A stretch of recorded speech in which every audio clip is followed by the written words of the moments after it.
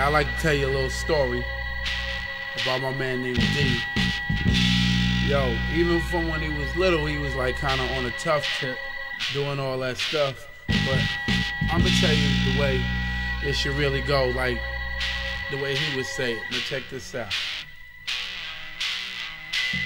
When I was young, he always dreamed of being rich, but compared to then, that'd have been a big switch. Driving big cars, wearing rings and ropes, but man, without a plan, all he had was hope. So he sat down and thought what he wanted to be, but it seemed no occupation had appealed to D. He didn't want to be a doctor, he don't like school. It wasn't that he was dumb, he just thought he was too cool. Cause all the money makers and the big time crooks, he never ever seen none of them carrying books. They used to be on the block, do whatever they please. Never had a 9 to 5, but still clock G's. Have a woman do whatever they commanded him to. And he thought, yeah, that's the life he wanna do like they do. So he started to flip and cut class with the big boys, take up a kid's toy, cause he didn't dig noise. He'd rather run the block and watch the hustlers play. And he'll say he wanna be just like that one day. He used to run in the store, steal cookies and candy bars, watching the pimps roll by in their fancy cars, but never did the thought even pass.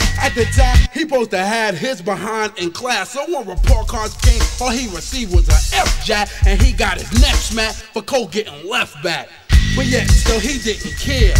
Cause to him, school for the birds, so he didn't belong there. When he was only 8, he hung out with the pros, and he went from stealing candy to boots and clothes. He used to dip out the class, go straight to the mall, and he'll take anything from anybody at all. His neighbors used to ask his mother, Brown, what's wrong with your child? He done robbed my damn house again. Yo, that kid is buck wild, wow. Yo, I don't know what's up, but he be bugging, word up.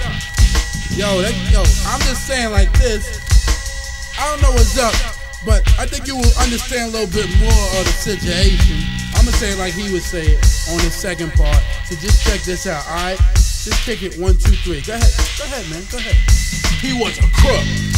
At the age of 9, did whatever it took, he'll rob you blind. Snatching pocketbooks, robbing blind old men way back when he was only 10. Then when he was in 5th grade, he carried a switchblade. Try to stay rich to keep him and his bitch paid. And if he ever had to travel somewhere far, take a bus, he go steal him a car. He always chose to live his life the wild way. Tag, Russian roulette is what he'll play. His mom and pops told him when he first reached junior high, the way you live determined just how soon you die. And he didn't care because to him it was fun. And he was only 13 when he got his first gun. He robbed stores and did stick-ups frequently. Gave a new name to juvenile delinquency. And yeah, you know that he was on the go 7 days of the week. He kept his pockets full of dough, but he was headed for a dead end fast. Cold risking his ass for petty cash that didn't last.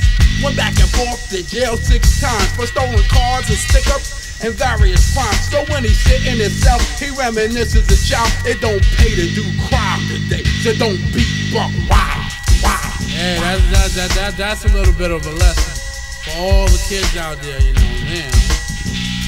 You know what I'm saying? And this is coming from the Grand High Exalted Mr. Cooler. Ain't no one cooler.